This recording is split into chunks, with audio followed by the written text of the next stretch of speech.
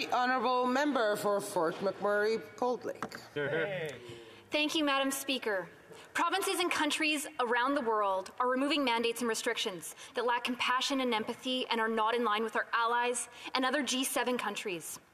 Is the Prime Minister waiting to once again be the last to act? For the last 2 years, Canadians have been continually let down by this Liberal government. It is time for Canada to have a clear path out of this pandemic. Canadians have sacrificed to keep our communities safe, but now they're being ignored and discredited. When will they stop dividing and end the mandates? The Honourable Parliamentary Secretary. Thank you, Madam Speaker, and I thank my honourable colleague for the question. And ever since the beginning of this pandemic, all Canadians have wanted to know when it will be over and when we can go back to the way that things were. And I count myself among them. I'm eager to get back to normal as well.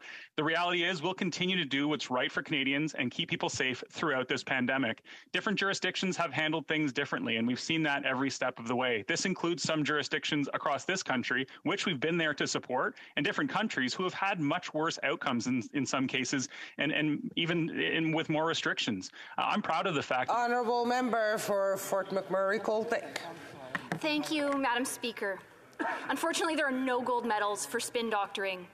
This Prime Minister has stumbled from failure to failure on the COVID-19 response, and he seems to have forgotten the most pressing need for Canadian families: a foreseeable and successful return to normal public life. Yes.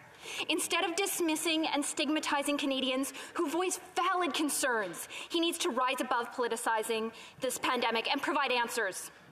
When will the Liberal government stop alienating those he disagrees with and find a way to— Honourable Parliamentary Secretary. Thank you, Madam Speaker. And personal attacks aside, I'm proud of Team Canada, and I give them a quick little shout out over at the Winter Olympics. And I'm sure all of members in this House are proud of our team. I don't know why you want to take a personal dig at me for that. The reality is we want to continue to support Canadians. We want to keep them safe, healthy, and alive.